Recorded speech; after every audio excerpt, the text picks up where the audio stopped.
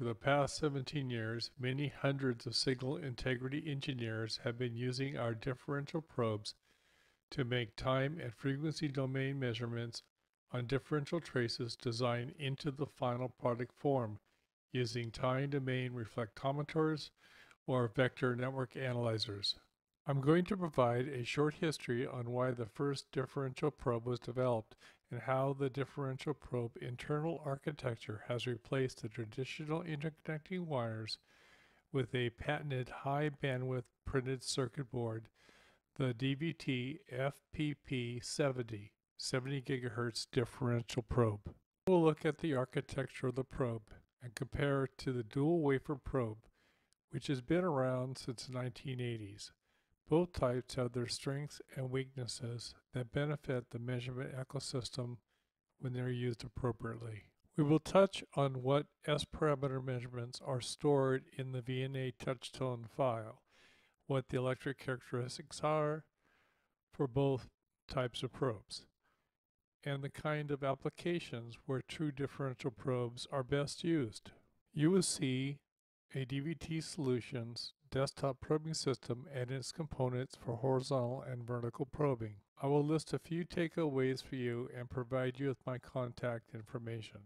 In 2005, we introduced the DVT-30 GigaProbes, the world's first true differential probe with no ground, a variable pitch probe, and plated with conductive diamonds to cut through any surface oxide in order to ensure repeatable, accurate measurements.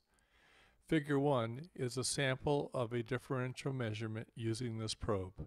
In 2011, we collaborated with Signal Microwave, American Probe, and Global Circuits Innovative and introduced the new DVT-40 40 GHz differential probe at the DesignCon 2011 symposium. It also has the same variable pitch and conductive diamond plating. You can create differential and single-ended time domain impedance measurements and differential S-parameter measurements to 40 GHz with de-embedding applied. Figure 2 shows a time domain plot where the green insertion loss S-parameter is the accumulation of the frequency loss from the differential probe and the trace loss measurement. When the ISD DVT-40 probe model is used in the VNA, the blue trace shows the probe loss is removed from the trace measurement when de-embedding is applied. Figure 3 shows the differential and single-ended impedance measurement captured using the DVT-40 probe. By 2019, the industry demand for higher data rates over differential traces necessitated higher bandwidth differential probes. DVT Solutions, in partnership with Signal Microwave, introduced our patented fixed pitch differential probes up to 70 GHz. In 2020, we added differential de-embedding using the Ataytech Institute de-embedding ISD software, which complements the probe's hardware design through the creation of a probe model for the differential probe. A VNA uses the resulting probe model to de-embed the probe loss from the differential trace measurement and applies an algorithm that improves the probe's hardware performance and models the differential crosstalk, therefore eliminating the need for a physical ground. Our true differential probes have no amplifiers but have passive interconnects that are functionally equivalent with the differential trace found on most printed circuit boards as seen in Figure 4.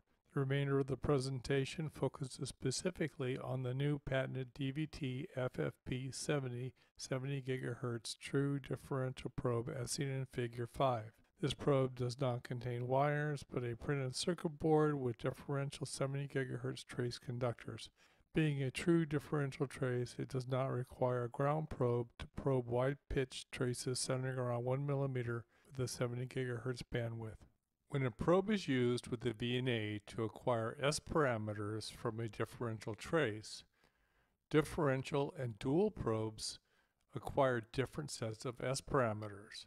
So, it is important to know which probe to use for a particular measurement application. A dual wafer probe is made up of two 50 ohm wires. each wire having a ground and a signal pin at the probe tips. This probe measures the full complement of 16 single-ended S parameters, stored in a touchtone file by the VNA, as shown in Figure 7.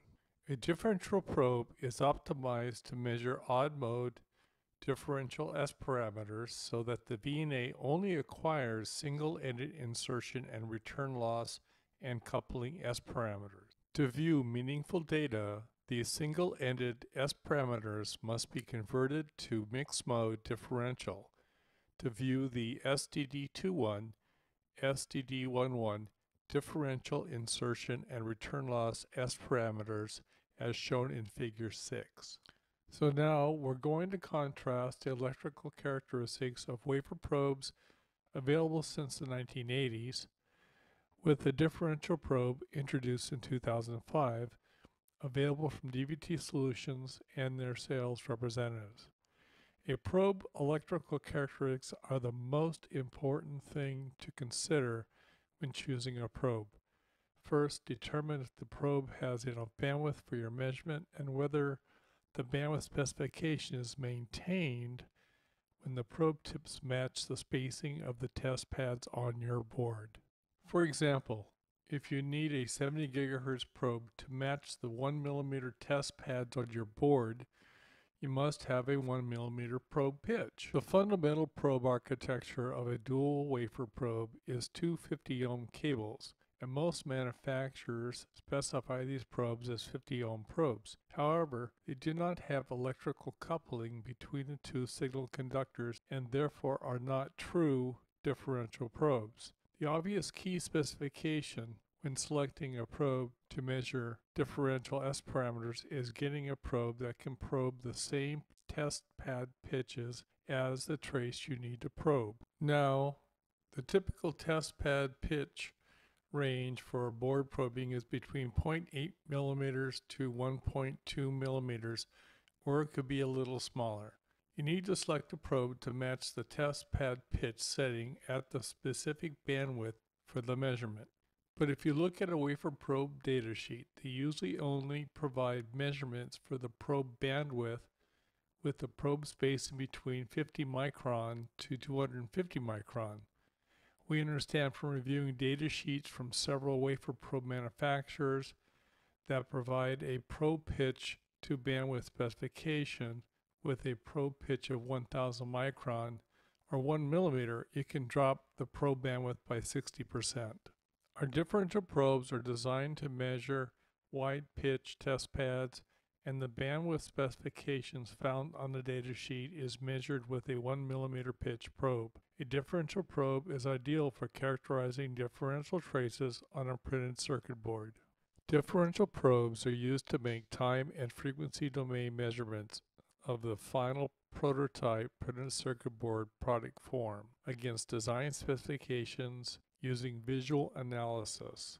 The DVT FFP70 70 GHz probe could be used to characterize 56 GHz Nyquist S parameters for PAM4 220 gigabits encoding designs. Figure 9 illustrates using a VNA to probe a device test board and applying de-embedding to reset the VNA measurement point to measure return loss on the transceiver outputs while the chip is active. In Figure 10, we remove the semiconductor device from its characterization board, use a VNA and a differential probe to create a de-embedding file from the device transceiver pads to the RF connectors.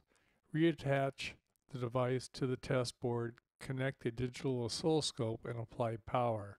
Load the de-embedding file into the digital oscilloscope to move the measurement to the I/O pads, thus eliminating the differential trace loss from the active measurements in the oscilloscope. All differential and non-differential probes can be connected to our modular desktop probing systems. The picture illustration is an example of a dual probe system to make time and frequency measurements for probing horizontally of a prototype of the final product design.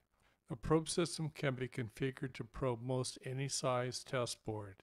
The individual components can be stored in a cabinet in between a design verification. To perform front side and back side vertical probing, add one of these variable vertical test fixtures to your horizontal probing system to probe both horizontal and vertical test boards. Finally, let's review features common to all differential probes. Their rugged, wide pitch probe design allows us to probe printed circuit boards. Bandwidth specifications are measured at a 1 millimeter pitch. They're a true balanced differential probe, no ground probe required, and it contains two signal-to-signal conductors and acquires differential S parameters STD21 and STD11 and stored as a touchtone file.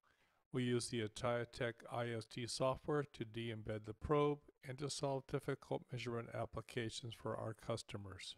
Thank you for listening to our story about the development of our differential probes. And again, my name is Brian Shoemaker from DVT Solutions. Please contact us if we can be of assistance.